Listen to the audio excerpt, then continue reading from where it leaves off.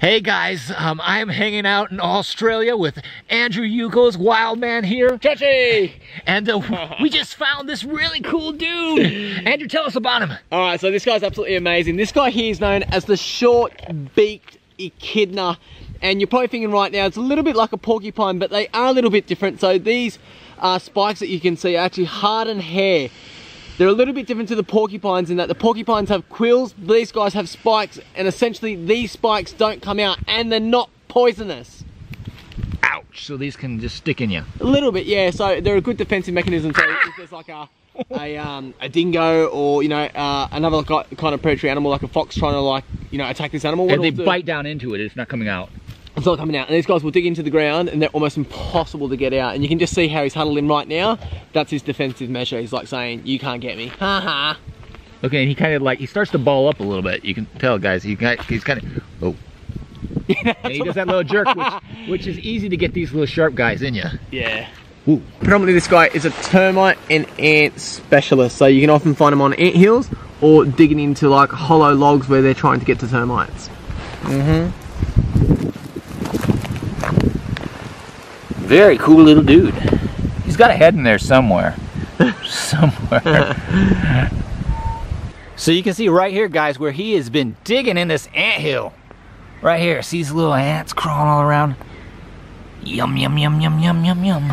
And he's one of two monotremes that we have in here in Australia. A monotreme is an egg-laying mammal, right? So the other one lays eggs. That's right, he does lay What? eggs. Same as a platypus as well.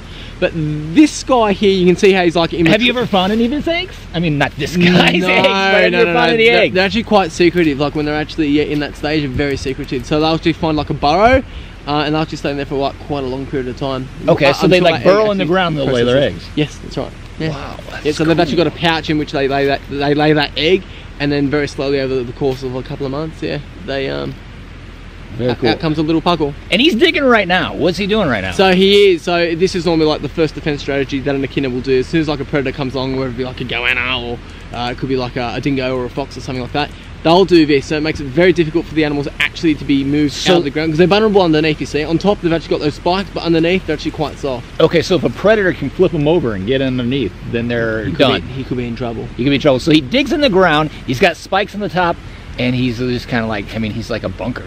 Yeah, literally like a spiky bunker. Like a spiky bunker. I'm not going anywhere. Very cool, dude. Amazing, eh? Awesome. And this guy right here is, he's pretty big. Like, how big do they get? He'd be about an adult size. So the one that we saw before was just like a juvenile. So that's probably as big as they get. Okay, so this is like a full-size one. Full-size echidna. That's right. Very cool. They also call it the Australian Anteater as well. Australia. He looks like an anteater.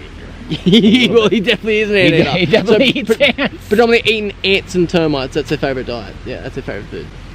Very cool. He looks like he's trying to peek up to see, is it okay to make a run for it? That's right. Is he going to surface? Maybe he's hit a rock down there. He's like, can't go any further. Oh, here he comes. He might be coming out. Peekaboo.